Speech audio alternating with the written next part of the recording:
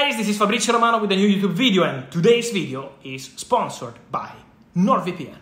I'm here to talk about how NordVPN has revolutionized my work while abroad, especially during the thrilling football transfer seasons. When I'm overseas, it's vital to stay connected with the latest news and updates. NordVPN lets me switch my virtual location to access websites and content from my home country, and just like I never left. And when it comes to work, NordVPN provides that extra layer of security I need for online transaction and sensitive information. So it's like having a high-tech locker for my data. Whether I'm in the stands or on the go, NordVPN ensures I never miss a beat.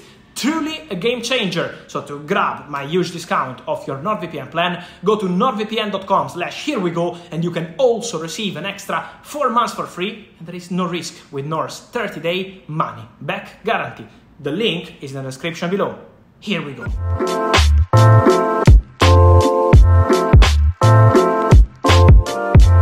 And guys, let's return on Marco Cucurella, because the exclusive story on Saturday night is now widely reported elsewhere, and we can confirm that Man United approached Chelsea on Saturday for Marc Cucurella.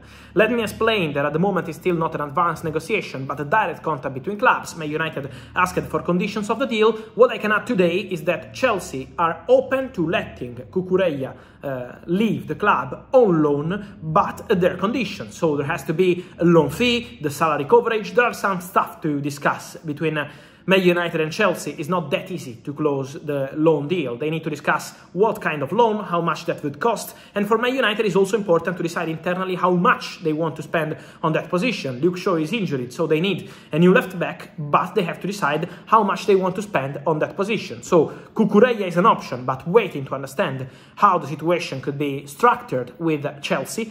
Also important to mention the other two options that Manchester United are considering. One is Sergio Reguilón, who could leave Tottenham in the final days of the transfer window. He was top target for Real Sociedad. The deal collapsed because they didn't have an agreement with Tottenham, and Real Sociedad signed Kieran Tierney.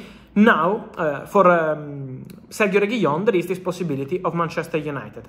Let me mention again that Cucurella is top of the list, but Reguilón is also in the list. Marcos Alonso, at the moment, just a call to understand the potential cost of the deal from Barcelona. So let's see if Alonso will make the list at Manchester United or not. At the moment, they just called to ask for information, and I'm told there is also one more candidate. So let's see what's going to happen, but Cucurella discussions took place. Now it's on Man United to decide how would they proceed on this deal. Also, guys, on Manchester City, discussing about midfielder, you know that the Lucas Paqueta deal is off after the investigation, and I told you earlier this week that they presented the bid for Matheus Nunes, 50 million euros plus 5 in add-ons. Wolves said no around Thursday. They decided to reject the proposal, but I can tell you now with an exclusive update that Man City presented already a new bid for Matheus Nunes.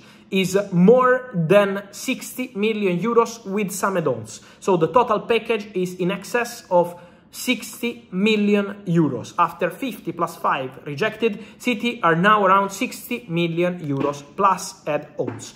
So the discussion is now taking place with Wolves to get the deal done. City already wanted the deal done between Friday and Saturday. That was not possible, but now the discussion is taking place between City and Wolves again to make it happen. So keep an eye on this one, because Matheus Nunes and City is advancing well. And remember what I told you days ago, Matheus Nunes already agreed personal terms with City, and he's prepared to make this deal happen. So getting closer for Matheus Nunes to City, also getting closer for Kolo to Paris Saint-Germain. I told you a couple of days ago that Paris Saint-Germain were very optimistic about reaching an agreement with Eintracht. The new bid is almost ready. Paris Saint-Germain are very confident. They have an agreement with the player since days on a 5-year contract, and now they are advancing between clubs. So the exchange continues between Paris Saint-Germain and Eintracht, but PSG feel that Kolo deal can be completed next week. So they are very optimistic on Kolo to Paris Saint-Germain. Let's follow that one.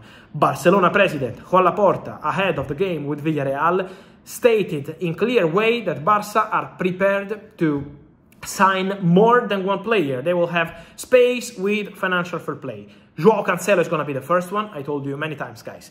Cancelo will be Barca player. There is no problem. It's just about financial fair play. They need the green light, and then Cancelo will be able to travel to Barcelona and to complete the loan move with buy option. So Cancelo to Barca is a matter of time. Who's going to be the second signing? We will see. Barca are considering some options in the offensive positions, but for João Felix, I want to confirm again that João is prepared to wait for Barcelona also next week. So João Felix wants to go to Barcelona. João Felix is waiting for Barcelona. Let's see what happens in terms of negotiations with Atletico Madrid next week, but João Felix will consider Saudi clubs only if Barcelona will pull out of the race. At the moment, Barca are still there, still negotiating, so let's follow that one.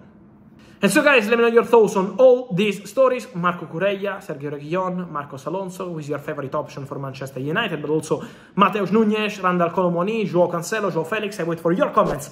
Here as always, remember to like this video, turn on the notification bell, subscribe to the channel. Crazy week is coming. I wait for you. Ciao from Fabrizio.